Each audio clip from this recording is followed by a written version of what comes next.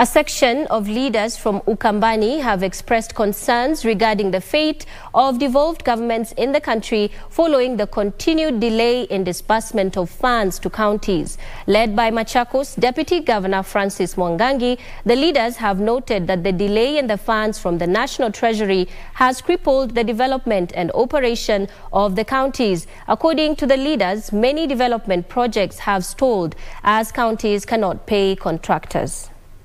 Nevertheless, I hear what you say. County zetu ama serikali za ugatuzi sasa tunaelekea mwezi wa 5 bila kupata pesa ile wangepata kutoka kwa equal share from the national government, na watu wetu hawatapata maji ya kutosha, watu wetu mandawa mahospitali hawatapata, watu wetu barabara zile zingetengenezwa kutoka kwa county zetu hazitatengenezwa. Kwa hivyo hii ni njia moja au nyingine ya kuangamiza serikali za ungatuzi. Tumepata shida mingi sana.